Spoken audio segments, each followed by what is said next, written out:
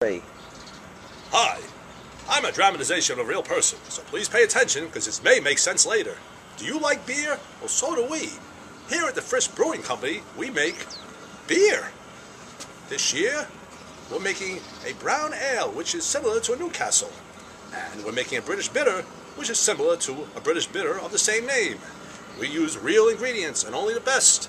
Hops, malt, barley, and yeast. And Poland spring water, which was on sale at Pathmark.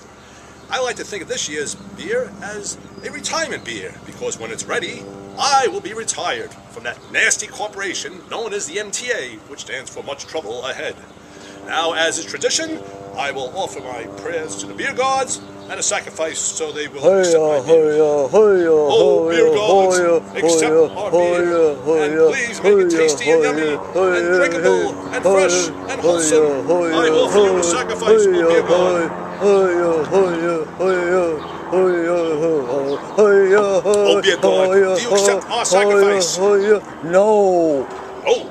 Another sacrifice. This is tough. I was sacrificing all night last night. Oh, beer gods, please make our beer yummy. I will make it all gone. Drink every drop. I will lick the inside of the pot. This great beer, which ingredients came from the Brewer's Apprentice in Freehold, New Jersey. Please, beer gods, accept our sacrifice. Do you accept our sacrifice? Yes. Thank you. Let me finish the sacrifice. Oh, beer gods, while I have you, could you please talk to those transportation guards and tell those morons down here on Earth to give us our retro check, which I'll gladly invest in liquid.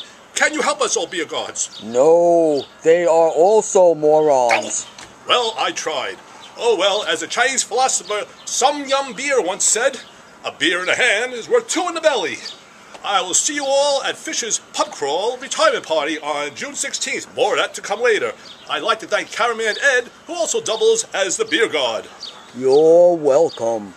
Well, this is Brewman Fish saying, good luck, good night, good beer, and when it's time for a beer, have two.